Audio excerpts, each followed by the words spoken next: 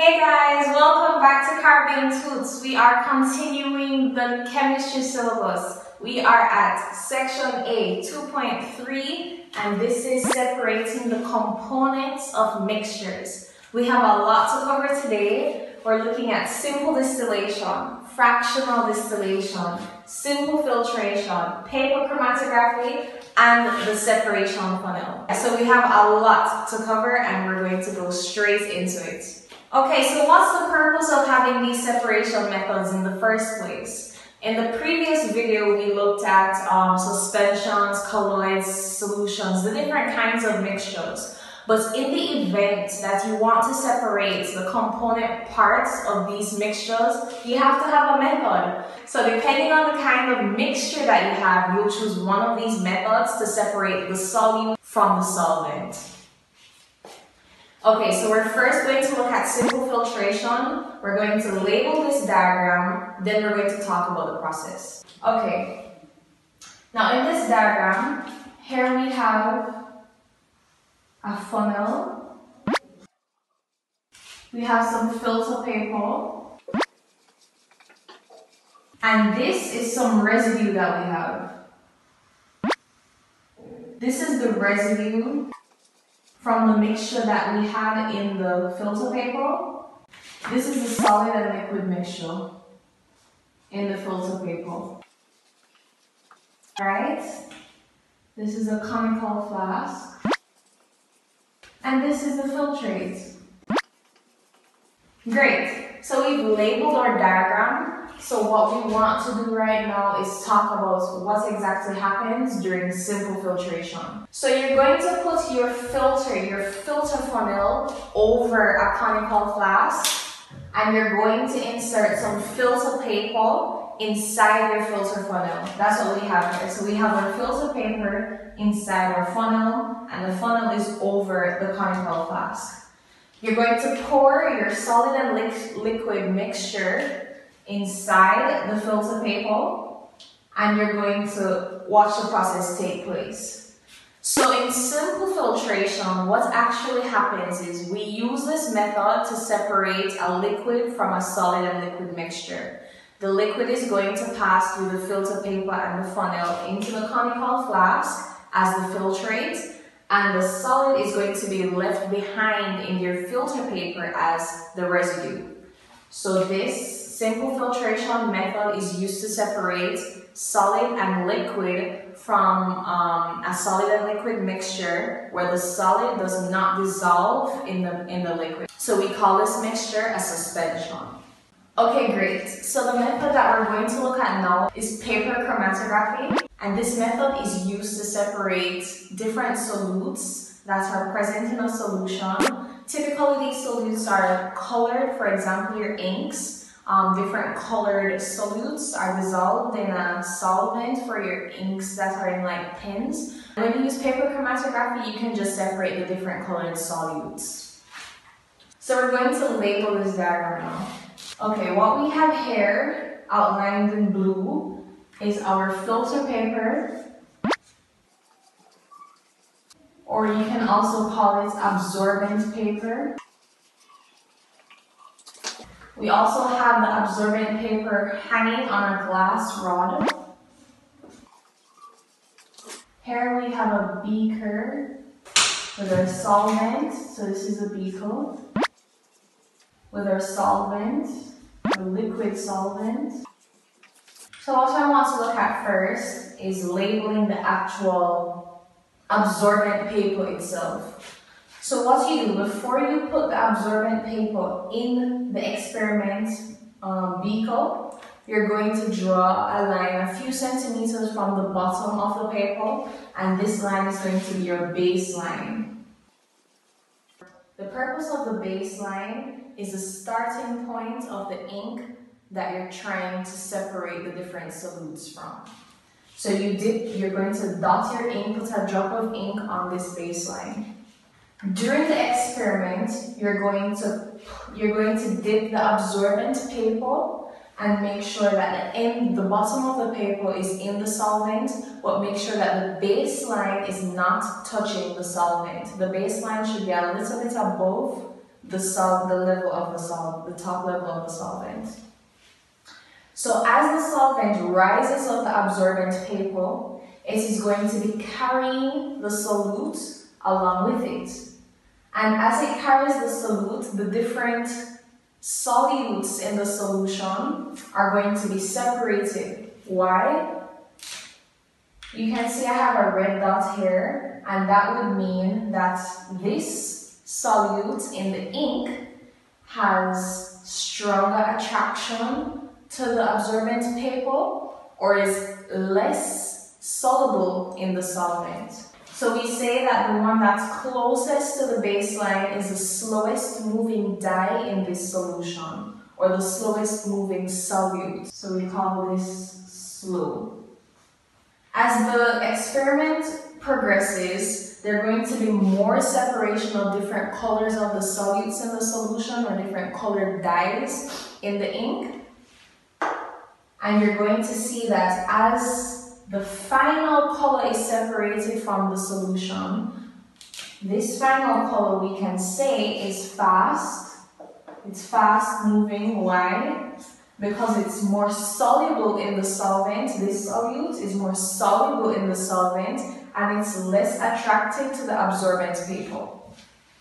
Now, the more attractive it is to the absorbent paper, it's not going to get very far, which is why the red dye didn't travel very far. Now, if the blue dye is less absorbent to the absorbent paper, it's going to travel faster, especially if it's more soluble in the solvent. Now, as time passes, you're going to see that no more dye is left, and the final level that the solvent travels is going to be called, the final distance that your solvent travels is going to be called your solvent front. Okay, great. So now we're going to be looking at separation funnel.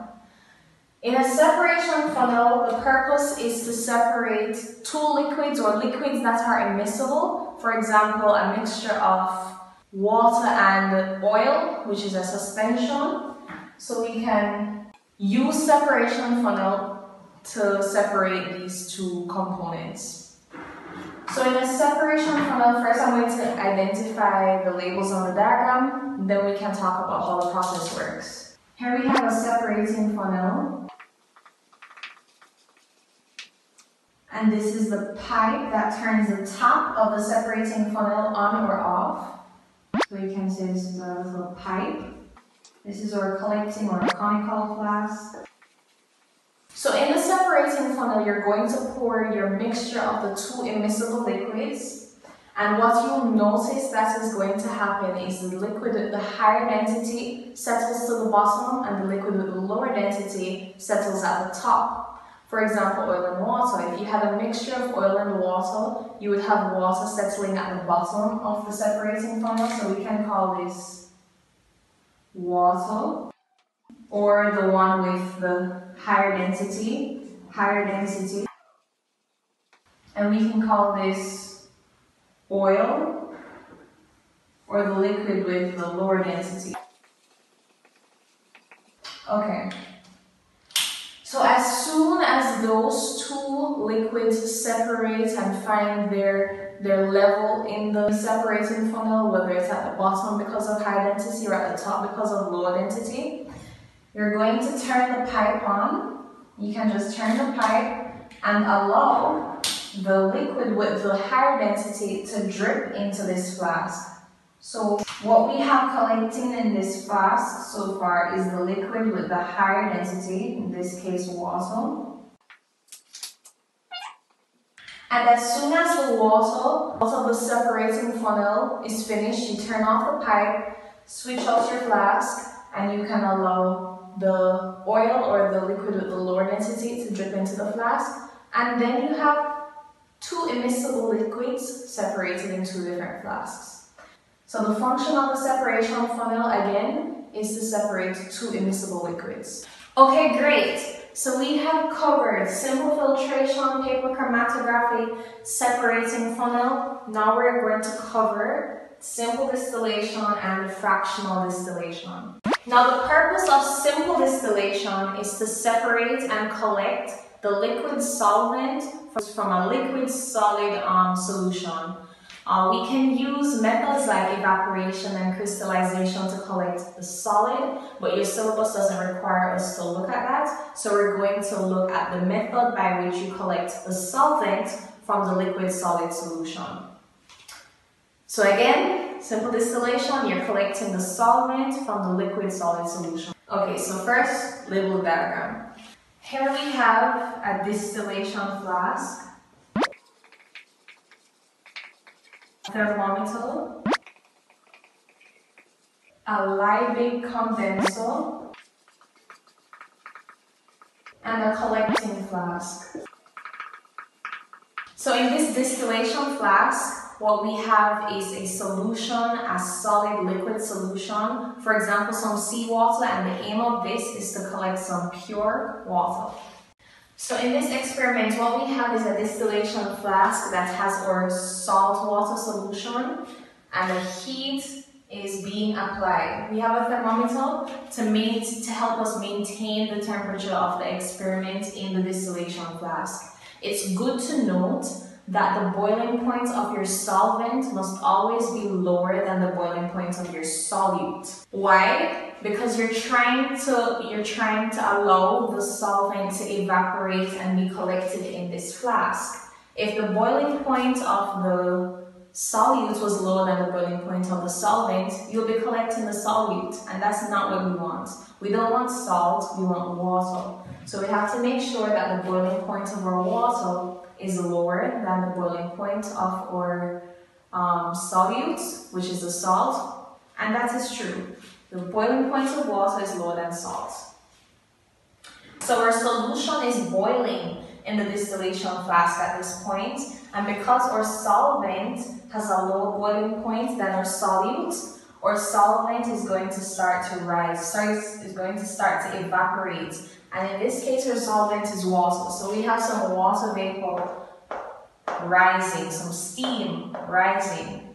As the steam rises, it collects in the fractionating, it collects at this level of the fractionating column in the condenser, and it starts to pass through the condenser.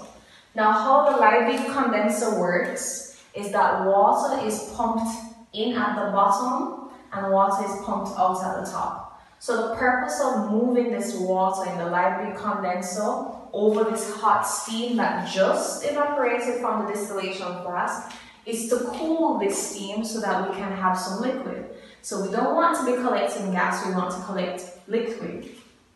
So we have gas evaporating in the distillation flask, and this gas collects right at the condenser. The condenser cools it.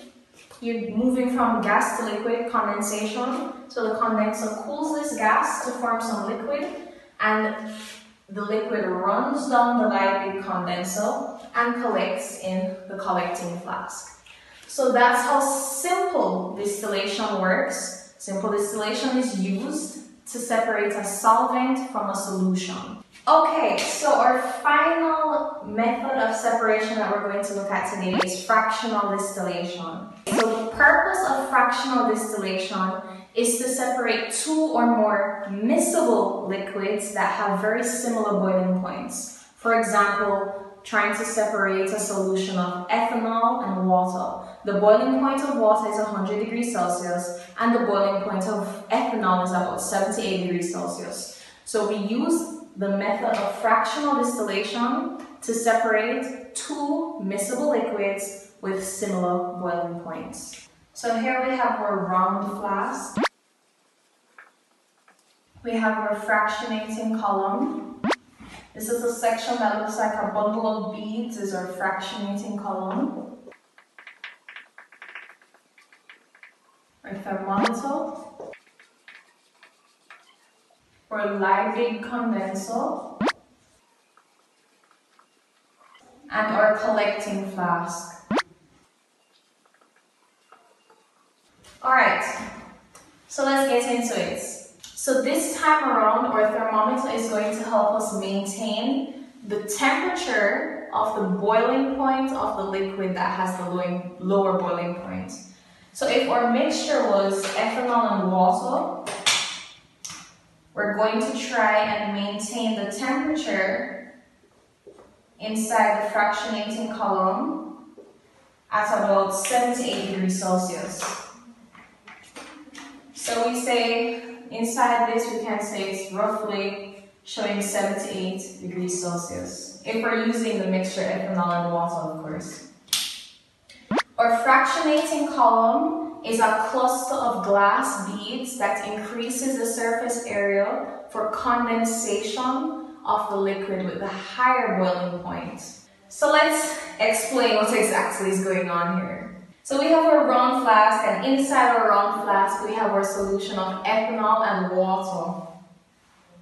What happens is that inside the fractionating column, remember we're trying to maintain 7 to 8 degrees Celsius.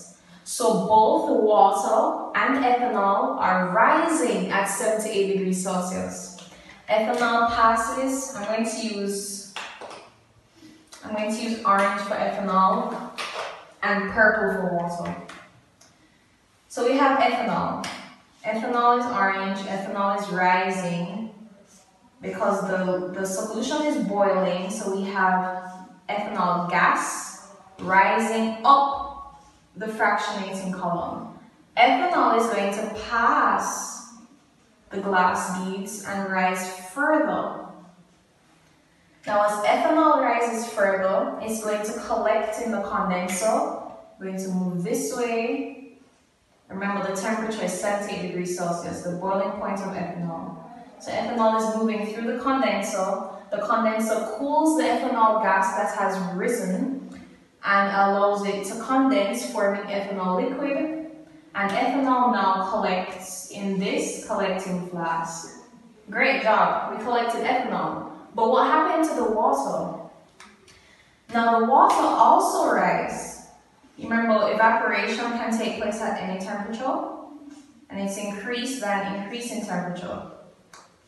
So water is rising, but guess what? As water rises and reaches the fractionating column with the glass beads, it starts to cool. Why? Because the temperature isn't 100 degrees Celsius. It's not hot enough for the water to rise past the fractionating column and collect in the collecting flask. So water rises, condenses at the fractionating column and drips back into the round flask.